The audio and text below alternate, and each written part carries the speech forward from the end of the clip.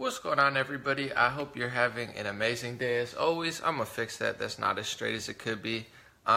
There's been a school shooting in Maryland at Great Mills High School, and I just wanted to talk about it for a few minutes. We'll wait probably 1 or 2 minutes for people to get into this live stream, but there's something interesting about this that I'm sure the media will not make nearly as much of a big deal about as other situations and whatnot. There's always an agenda to be pushed, but overall, before I start, I want to say, America, we have to get it together. We got to stop the violence. We got to stop the negativity. We have to stop promoting this type of stuff because a lot of things work like that. If you nonstop talk about things for a lot, you're actually, promoting what you're trying to stop. So I think there's psychology that goes into it. There's mental health, and there's also, media overstimulation that goes into it. But we'll talk about it in a minute. Thank you guys so much for joining. As always, if you would like to support, I'm going to put my email list. It's free. Sign up at the end. I'm going to post my social media links as well, and then my donation link if you'd like to support. Let me see if I can pin that real quick. Let's see if I can get it pinned. Got it. All right, let's wait 30 more seconds. Thank you guys for joining. For everyone that's here, we'll just get a slow roll into it. I'm reading right off the news now. There was a 17-year-old male student who shot 2 other students at Great Mills High School in Maryland on Tuesday morning. And this is St. Mary's County Sheriff Tim Cameron said so. 7:55, a lot of the reports are saying that this student knew the girl personally. I don't know. We'll find out later, I'm sure. Maybe it's a girlfriend. Maybe it's not. And before, the media gets to push their narrative, you're going to have conservatives push their narrative. You're going to have liberals push their narrative. CNN and, I don't want to say communist. I don't want to start my morning with the communist agenda, but, they're going to say what they have to say. I just want to say what no one's going to say, which is school shootings and negativity and this type of stuff's not going to stop because we never look at the root of the problem, and also they nonstop talk about it all the time. I'm a big believer in not talking about what you're trying to stop. The same people that claim that they hate Donald Trump, they nonstop talk about Donald Trump all the time. They covered him all election, then they're like, well, why did he win? It's like, well, you nonstop talked about him, and the other option was straight basura, which is translated from Spanish into trash. So similar to the school shootings, CNN, MSNBC, these 16-year-old kids whose parents are like agents and, all this stuff that's all over television, they claim like they want to save lives, but they nonstop talk about it. They put it on a platform. So now if you're, a little mentally disturbed, what do you see all over your Facebook, Twitter, Snapchat, Google? All you see school shooting, school shooting, school shooting, school shooting, school shooting, school shooting, school shooting. So what type of, ideas do you think that puts in people's heads? You don't just try to solve the problem. They nonstop talk about it. So that's just what I wanted to say before I get into what happened that nobody's going to talk about is you can't just nonstop talk about something with a bad strategy if you want to get rid of it, especially something like gun control, where all of the stats, all of the facts, all of the logic is telling you that no matter what the legislation is, criminals will not follow that legislation. There's millions of illegal guns and whatnot. Doesn't matter. They just want to push this agenda, and they want to say, the Second Amendment, we need to alter it. We need to take these guns away. We need to take these guns away. They operate off emotions. They don't operate off facts or statistics. It's just pure emotions, and that's what bothers me the most about the mainstream media is they do a good job of pretending like they use facts, but they almost always operate off emotions. They manipulate people's emotions. They use tragedies. They love tragedies to manipulate people's emotion because when their agenda's not working, a big tragedy happens, and then all of a sudden their agenda works. So I like to use facts and logic, and here's what happened in this situation, just to get into it. That's just my 1-2 real quick before we get into it is don't talk about, nonstop talk about something. Same way the media used to talk about ISIS. They don't talk about ISIS anymore because Trump is destroying ISIS. Before Trump was in office, when Obama was in office, that's all CNN talked about. They talked about ISIS, ISIS, ISIS. If I didn't know better, I would think CNN is an ISIS promoting agent. I would think that they were trying to promote ISIS. And now that it's dying off, it's like they don't even want to talk about it anymore. It's almost like they wanted it to exist in the first place. Side note, that's just my thought about the psychology and behind nonstop talking about something and putting it on the news every single day doesn't make any sense. You're not going to stop these things from happening. You're going to give people ideas, and you're going to promote this type of activity. So the incident happened at 7:55. The school resource officer, a hero, a patriot, he should be on every news station. He should have a town hall. He's not going to, of course, because what happened in this situation is school resource officer Blaine Gaskill responded to the scene in less than a minute. The sheriff said Gaskill fired around at the shooter. The shooter fired around back. Rollins was later pronounced dead. Gaskill was unharmed. So believe it or not, this is an option. Before, what really bothered me in the last school shooting in Parkland was they had the town hall before they even figured out what was going on. So you had the Broward County Sheriff saying, we need to take people's guns away. It's the guns. It's the guns. We need gun law. We need gun law. Meanwhile, they had a school officer who did nothing. And you never heard about that because CNN got to push their agenda. They got to exploit 16-year-old kids whose dads are agents and, they're cousins of each other. And they were probably set up to do this in the first place. And, that's a side note. But they got their agenda out before they even figured out what's going on because they don't care what's going on. Why did the biggest massacre that was 2-3 times as big as the Parkland shooting in Vegas, why did they not have a town hall? Why was there no Las Vegas town hall? Well, one, because it was a country concert, so a lot of those people would have opinions that CNN doesn't want to hear. And same with CNN, same with the Las Vegas shooting. That was one of the sketchiest things ever. A 60-year-old dude, shot, hundreds of people with 2 guns and 2 windows and 60 guns on the floor. And then the only witness runs to Mexico, comes back, and is on Ellen, who has, Ellen has MGM slots, so she's a partner with MGM, the hotel that it came for. He comes back, has a puff piece. We learn absolutely nothing about it.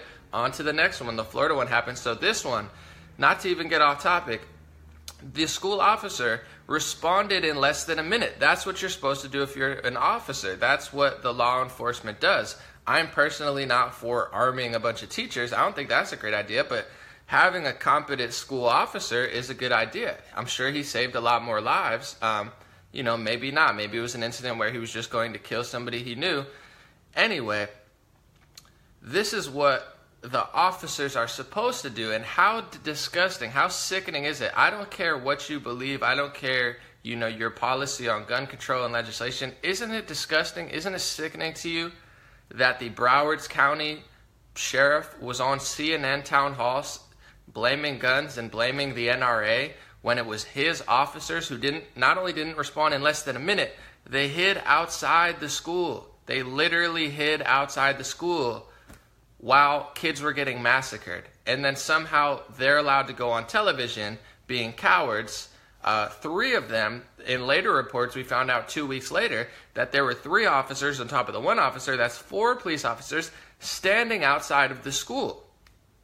Why were there 4 police officers standing outside of a school in Florida? And then here, the officer responds in less than a minute, shoots the shooter, nothing happens. In Tennessee, a church was getting shot up. Somebody stopped the shooter, went to his car, got a gun, had a standoff. The police came, saved hundreds of lives. There's no town hall because they don't care about saving lives. And I don't care if you believe, I'm just being honest, I don't care if you believe in gun legislation, common sense gun legislation or little gun legislation. I don't care if you believe in none and you support the Second Amendment. Personally, I'm not a huge fan of guns, but I support the Second Amendment because I know logic, I know the facts, I know that gun-free school zones don't work. Almost all shootings are in gun-free school zones. This one, luckily, the officer had a gun. In cities where there's the highest gun control legislation, there's the highest gun murder because there's millions upon tens of millions of illegal guns. You have 3D printers and, people who can literally make guns and make weapons, just like the Austin, bombings of the mail. Isn't it? They should make a law that it's illegal to put bombs in mail. It's already a law. It's just people don't follow the law when they're disgusting people trying to do messed up stuff.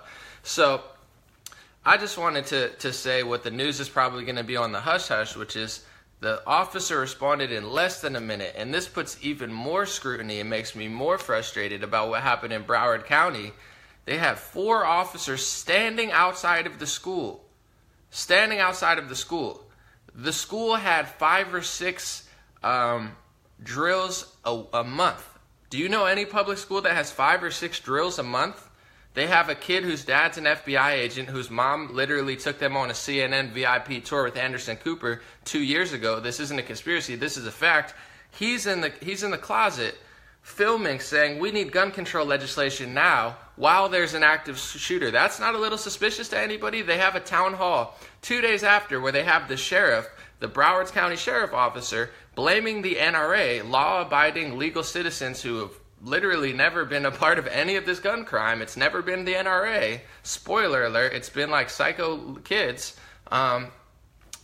They're blaming the NRA. Meanwhile, we found out a week later that they had 4 officers standing outside of the school. Blaine Gaskill responded in less than a minute, because that's what you do when it's not a complete setup, when it's not a complete fabricated lie. And I'm not saying it's a fabricated lie like people didn't die.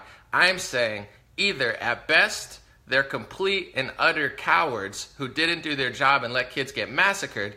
That's not the NRA's fault. That's not law-abiding citizens' fault. Let's be honest. If you want to change gun control legislation, then you at least have to admit that these people are complete cowards, which they are, and they let kids get massacred. It has nothing to do with legislation or law. It has everything to do with incompetency at every single level.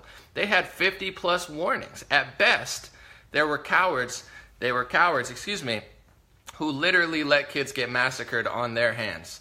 The FBI had 10, 15, 20 warnings. The police officers had 50, 60, 70 warnings. Literally, they knew everything about it. They said this kid needs to be institutionalized. They had every warning in the world. They didn't do anything about it, which is bad enough, the fact that they let kids get massacred. But they had to go a stoop further. Have you ever seen, in your entire life, have you ever seen so much advertising for gun control and more gun control legislation than you saw with the Parkland shooting? You had Snapchat advertisements of the kids. You had Twitter, Facebook, Google, and now they're registered on Twitter. They got millions of followers. They're doing marches. They did a march in every single school. They had some sort of organized federal marching program last week for all the kids to march in the street. Off of the school shooting, that was the sketchiest school shooting in United States history. That was the biggest failure of the police and the FBI in United States history. That was a complete cowardly act and a huge miss from law enforcement at best, a complete and utter setup at worst. And I'm not afraid to say that, because how obvious could it be? What public school has 5 drills a month? What public school has a little agent kid in the corner, filming during an active shooter, not saying, oh, let's be quiet because there's an active shooter, saying, hey, let's pass gun control legislation.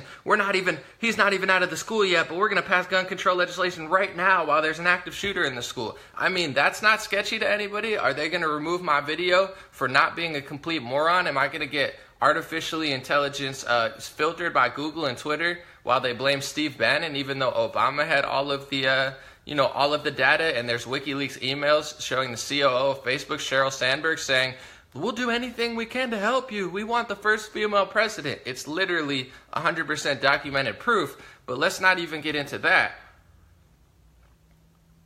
But this should be a wake-up call, because there's not going to be a town hall for this. There's certainly not going to be a town hall for Las Vegas, because they're on the hush-hush about Las Vegas. No town hall, never even happened. Biggest mass shooting in U.S. history. Sweep that under the rug real quick. We don't want to talk about that. Let's bring the only witness back from Mexico after they ran away from reporters. Let's bring them to Ellen. Here, Ellen, do a puff piece and send them to a Giants game, and let's never talk about the situation again. They're not going to talk about that. They're not going to talk about the Texas shooting. They're certainly not going to talk about this one, because the police officer did what the police officers didn't do in Florida, which was actually respond and do their job. Whoa! Maybe we don't have to blame the NRA and law-abiding citizens if the school officer actually responds in less than a minute, rather than hides outside the school for a half an hour, waits for the other police officers to show up, and then they hide outside the school. Why were they waiting outside the school? Were they cowards, or were they literally told, to wait outside the school. I mean, is that not a question that we can ask? Or can we think? Can I say this now while I'm still allowed to say it? Is there thought control? Are we like Europe where we have laws that you can't question history, and if you say something wrong about, certain religion, you get arrested and thrown in jail? Are we there yet? Am I going to get banned? Am I not allowed in the UK now because I'm not a complete moron who wants to destroy Western civilization? Is that how far we've fallen? Am I allowed to question things or no? Are we just supposed to prop up 16-year-olds? Oh, forget about the fact that, we have a 45 age minimum to be in presidency, and you got to be a certain age to, vote, and you got to be a certain age to drive. Let's let 14-year-old kids whose parents are agents, let's let them decide legislation. Why not? Let's listen to their stupid little opinions. He's like, oh, I wouldn't have gone inside the school. I would have been scared of the shooter too. Well, of course you would have, because you're a little agent kid whose dad's an agent who was sitting in the school filming for gun control legislation. We get it. You're a Democrat. You're a liberal. You've been to CNN. Your mom's a Planned Parenthood activist. We get it. We know the whole thing. Just because they delete all the articles and videos doesn't mean people don't know who you are. And that's fine. You can have an opinion. I'm not saying he did the shooting. I'm not saying it didn't happen. I'm not saying it's a conspiracy. But what I am saying is his dad's an agent. His mom took him to CNN 2 years ago on a VIP tour, and all of a sudden he's in the camera, and he's on television saying, oh, well, I don't blame the sheriffs for standing outside and letting my friends get massacred, because I would have done the same thing, because I don't want to save kids' lives. I just want to pass legislation and blame the NRA and call them terrorists. Meanwhile, the politicians I support literally fund moderate rebels in Libya and Syria, which end up either being terrorists or giving their arms and weapons to terrorists, and then killing the elected leader of Libya and Syria. And then, terrorists taking over. So the people who literally support politicians who literally fund and support terrorists, they call American citizens terrorists. Hillary Clinton goes over to India, blames all of America. I won the big cities where all the money is, and all the poor people are really bad. I mean, these are the type of people that we're dealing with, and I wish we weren't, because I don't even want to get political. I don't want to talk about any more shootings, because the more you talk about stuff like this, the more that, it's not going to stop, because people don't try to solve it. They operate off pure emotions. They call American citizens terrorists. They support literal terrorist organizations. They support politicians who spend taxpayer dollars on terrorist organizations. And then they have the audacity to call the NRA terrorist organizations and defend police officers who stand outside the school and be like, well, I'm a coward too, so I would have stood right outside the school as well. That's what I would have done, because I'm a coward, so why blame the coward officer? Because that's what I would do if I'm a police officer. And don't question a 16-year-old kid whose dad's an FBI agent. There's no way you can do that. We're going to delete your video off Facebook. Well, this officer, Blaine Gaskill, of course, the shooter had a different gun, so it might have been a little bit easier, but he responded to the scene in less than a minute. So that's just a point I wanted to make. Hopefully all the madness stops. I would love to see the end of gun violence. I would love to see the end of all types of violence. I would love to see the end of crime. I would love to see nobody shooting anybody. I would love to see our children safe more than anyone would. But how are we going to do that? Are we going to do that by operating off pure emotions, letting 16-year-olds run rampant, by federally, organizing school rallies that make absolutely no sense, and, put a microscope on the one school shooting that was the sketchiest one? Because every other shooting that's happened in the last year, not every other one, but many of them were stopped by somebody with a gun. And I'm not saying that that's the best way to go. I'm just saying the news is not going to talk about it, and they're certainly not going to have a town hall. They don't want people to know that. And it's disgusting to me, especially with the Parkland thing, because regardless of what you say, I'm sure they'll probably delete this video of mine and I'll get yelled at like I do now. There's NASA people on, oh, how dare you make a video about NASA, because we're a multi-billion-dollar industry and we waste all our money. I'm not saying that you wasted all your money. I'm just saying that NASA lost the footage, the telemetry data, and all of the stuff from the original moon landing. I'm not saying we didn't go to the moon. I'm saying that NASA people said that. So people yell at me like I'm just reading the news. I'm telling you what happened. I'm telling you who the people are. I'm sorry that they don't want you to know these things. But it's okay. I'm not really worried about it. I'm going to make a new video later too.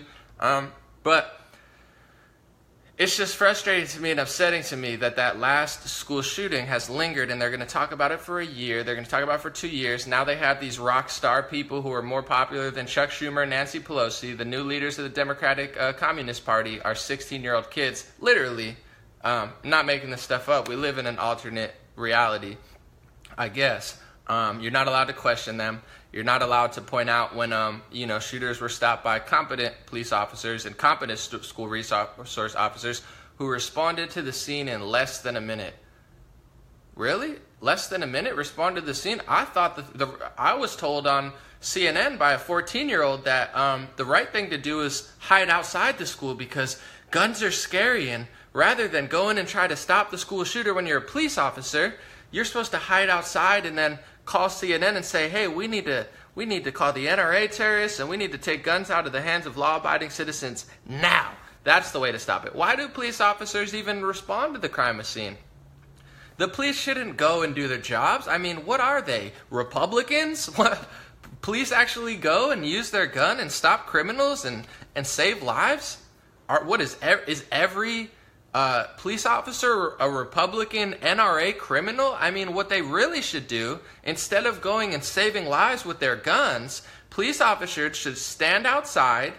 They should tweet about it, make little documentary videos, that they've been planning for months, and then they should, just call CNN and be like, hey, there's a guy with a gun in here. Let's let him massacre people. Let's put 16-year-olds on television. And we need legislation now, because I'm sure if we make it so it's really hard for people to get guns, I'm sure that there's going to be no gun violence, because it's worked really well in Chicago, it's worked really well in other countries, and it's going to work here because there's certainly not tens of millions of illegal guns that are unregistered in the hands of criminals today.